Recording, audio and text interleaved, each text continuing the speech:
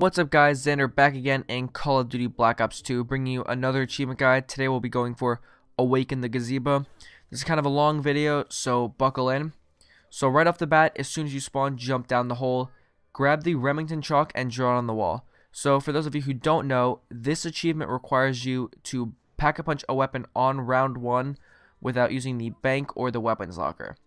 So the way you do this is by using the weapon chalk. So you can see there I got 1,000 points just for drawing that chalk on the wall, and there are several more to be had, but there's a very specific way you have to go about getting them, which I will show you in this video.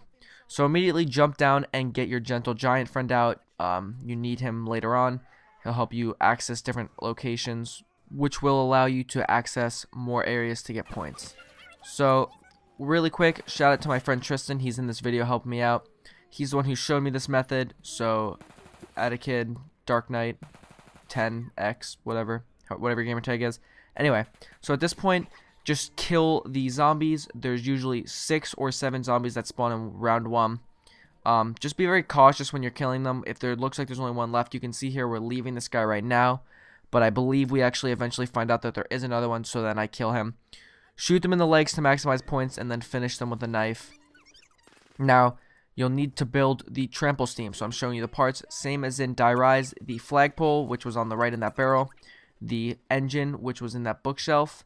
Go upstairs on the scaffolding, I guess a railing for the metal grate, and then upstairs again on the table for the like accordion push bag. Now this will also help you to get to different areas, so you'll definitely need to do this. Now I'm going to show you the route that you're going to need to run more times than it's even enjoyable. It's horrible, actually.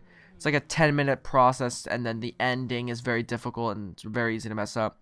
So go up on top of where the gentle giant spawns, run across, jump down, run through this tunnel, just keep going.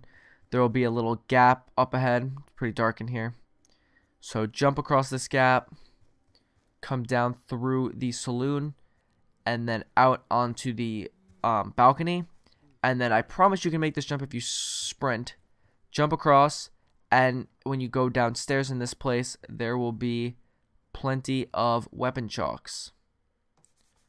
Grab one of them, and then run on over to a location. I will show you all the locations where the question marks are, where you're able to draw the weapon chalks on. So here's the first one. It's really probably the easiest one to get to, so I just did it first. And go ahead and draw this on. So for the rest of the video, we'll speed through this process. Just run in the loop again. I figured I'd leave it in just so you guys could get the hang of it and kind of know where you need to go. It makes the video a lot longer though, but what are you going to do? Grab another one. Run it back over. This is the second location where you can draw a weapon on the wall. Just scribbling away. So now I made a cut here. Once you get to the saloon, at some point, you're going to need to buy this debris. Unless the booze spawned back in the cell with the giant, it spawned in the saloon. And so you're going to need it later on. So open that and you can go down and get the booze later. But don't grab it right away until you've drawn all the weapon chalks. Grab this one. Now this is a little change. You'll need the trample steam. Jump onto this roof. Put the trample steam as far forward as you can. Aim it at that little gap. Now, what's helpful here is my friend is kiting the zombie away from my trample steam. If the zombie jumps on your trample steam, it will kill it. And so it's nice to have a buddy to kind of keep the zombie away from him and just kind of run around, but not very fun for the buddy. Anyway, you can see here I'm at 4,000 points. Go back around on the loop. Yeah. So I cut the loop and I just grabbed a weapon chalk. Now you can use your trample steam, come up on the higher roof, put it on the corner, and aim it at that little gap in the railing. And you can trample steam over to the saloon to save you a trip. There is another question mark here. It's all about efficiency over here. Then jump back over. Oh, I lied. Grab the booze. And then jump back over and pick up your trample steam again. Once again, my friend is kiting the zombie away from it so he doesn't kill himself on it. And as long as you leave him as a full zombie, not a crawler, he will just keep respawning in the different areas that you move around to, so it won't be a problem. Oh, another quick note that I didn't show in the video, I don't think, because my friend turned it on, is you need to turn on the power, which can be found in the candy shop. you can go from the saloon roof and jump across to the building. It's in the front, over across from where I just drew that last question mark, and then just turn on the power. Maybe it's in the video, but I can't remember if Tristan turned it on or I did. There were several attempts that were done, so it wasn't really clean. There's a lot of margin for error.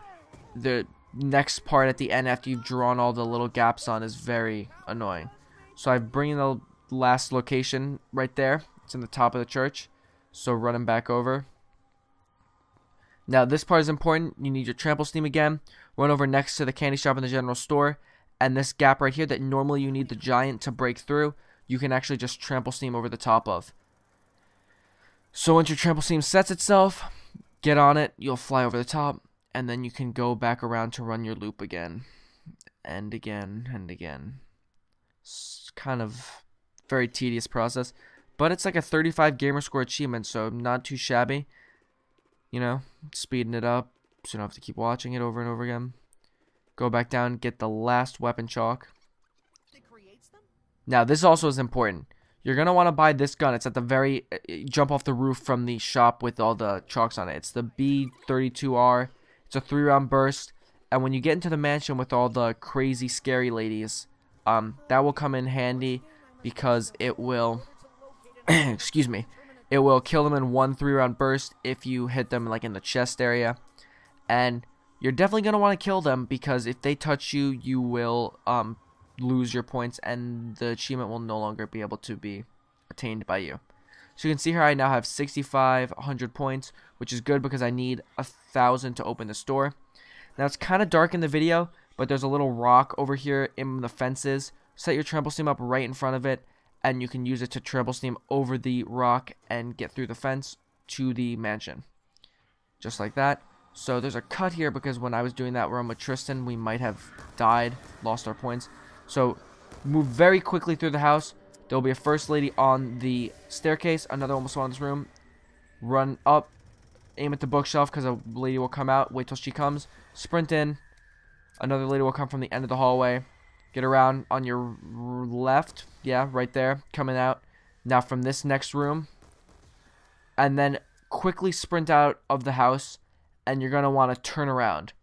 Now the reason is there are still more ladies that are going to be spawning. So you just wait here. They'll just come out of there. You can see I'm a little paranoid. I check my right every now and then. But they'll come out of the house. And once one drops a perk bottle like that, you'll know that you've killed the last one. And you're home free. Now just run through the maze. It takes me a little while here. Randomly generates, so it isn't very helpful for you to watch me go through it. Because it's different every time. And find your way to the gazebo. Once you get to the gazebo, you can see here I have 5,950 points. Which is enough to pack a bunch of weapon.